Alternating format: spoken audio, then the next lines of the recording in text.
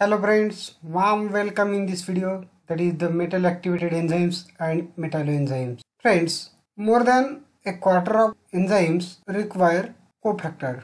In other language, this much amount of enzymes depends on metal atoms for their full catalytic activity. Metal atoms usually exist as cations and often have more than one oxidation state, as with ferrous Fe2 positive and ferric Fe3 positive. You should note that this positive charge can stabilize transition state by electrostatic interactions, giving one mechanism for catalysis by metals.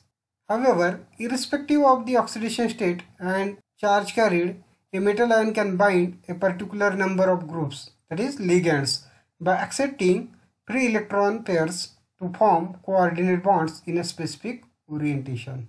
Metal ions can be involved in enzyme catalysis in a variety of ways, which are as follows. They may accept or donate electrons to activate electrophiles or nucleophiles even in neutral solution, or they themselves may act as electrophiles. In the third type of way, they may mask nucleophiles to prevent unwanted side reactions, or they may bring together enzymes and substrate by means of coordinate bonds, possibly causing strain to the substrate in the process. They may hold reacting groups in required three-dimensional orientation, or the last way by which they can act is they may simply stabilize a catalytically active conformation of the enzyme.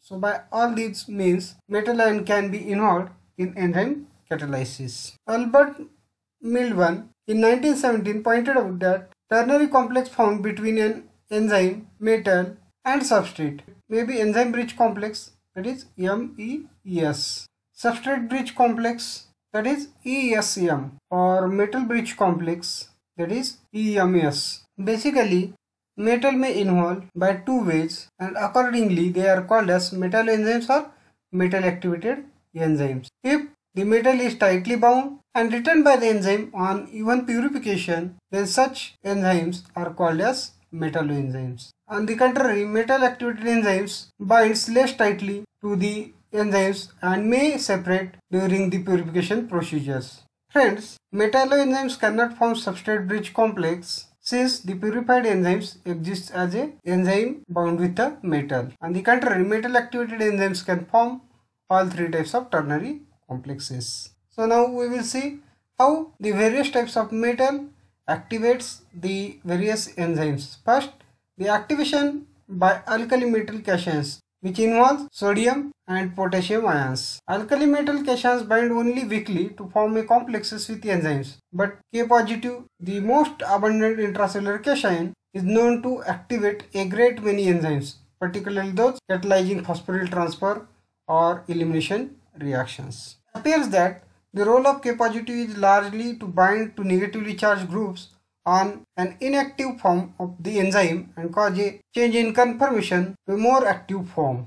However, in some cases, it may also aid substrate binding. For example, muscle pyruvate kinase, which is a tetrameric enzyme which catalyzes the reaction phosphoenol pyruvate, that is PEP, in the presence of ADP, and K positive ion or Mg or Mn2 positive ion converts into pyruvate plus ATP. This reaction has a requirement for alkali metal cations and for Mn2 positive or Mg2 positive, all of which bind in the region of an active site. Various studies indicates that the carboxyl group of phosphoenol pyruvates bind to the enzyme bound K positive, whereupon a conformational change takes place which facilitates the progress of a reaction via enzyme Mn2 positive PEP complex. It should be noteworthy that each subunit has an alpha-beta barrel domain like that of the triose phosphate isomerases. The second group of metals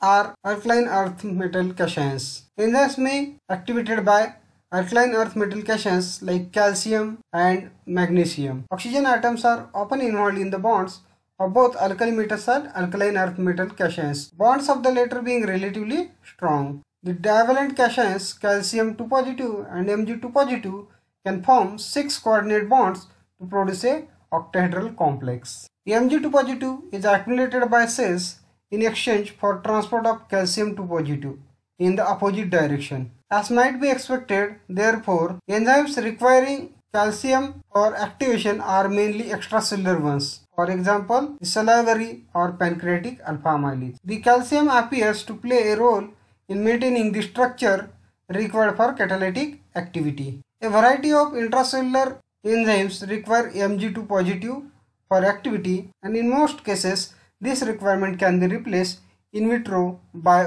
one for Mn2 positive. Unlike Mg2 positive, Mn2 positive is paramagnetic, which enables the system to be more easily investigated.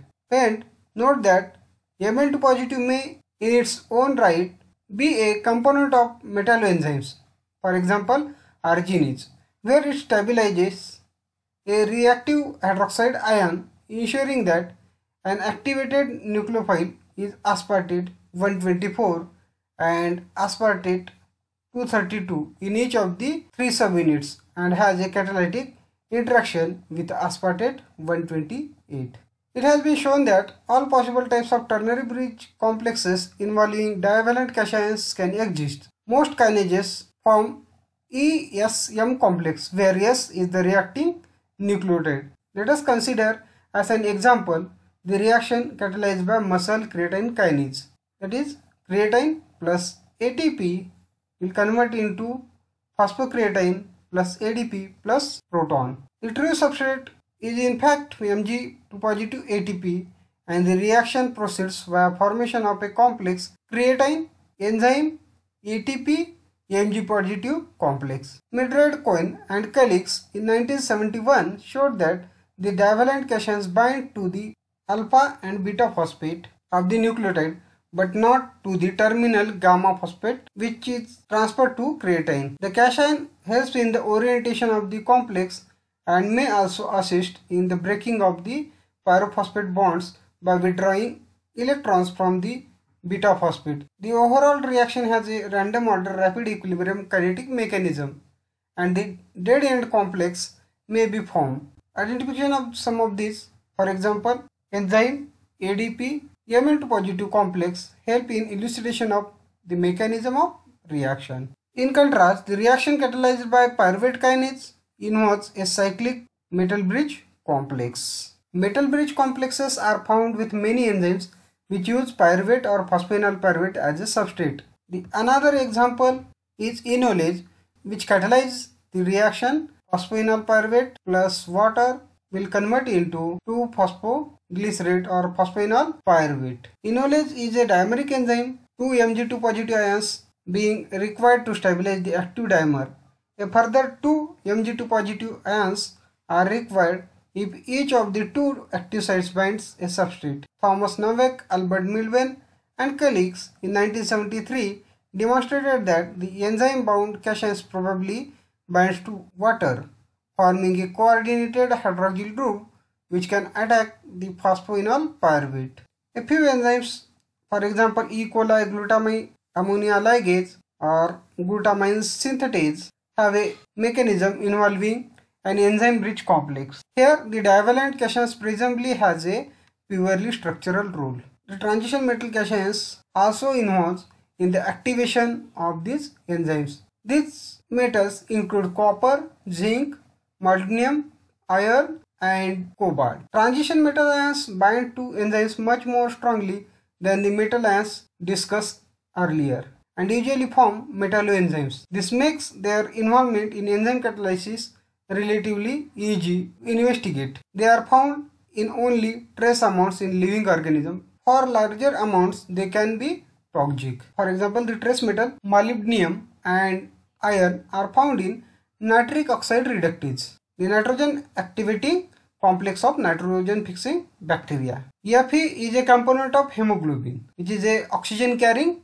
hemoprotein of the erythrocytes of vertebrates. Another trace metal, cobalt, is found in vitamin B12. The superoxide dismutase contains copper and zinc metals, whereas carboxypeptidase A possesses only zinc. Now we will consider in a little more detail the examples of copper and zinc metalloenzymes. The first example is of superoxide dismutase. Superoxide dismutase is a copper metalloenzyme with an extensive beta-pleated sheet region. It catalyzes the removal of the highly reactive destructive O2 negative ions possessing a free radical produced from oxygen by a variety of reactions and by irradiations. Erwin Fridovich and colleagues in 1969 demonstrated that dismutase reaction proceeds as shown here. Bovine erythrocyte superoxide dismutase is a dimeric protein containing two Cu2 positive ions and two Zn2 positive ions. The Zn2 positive ions appear to have a structural rather than a catalytic role, while the Cu2 positive ions are involved in the reaction sequence as shown here.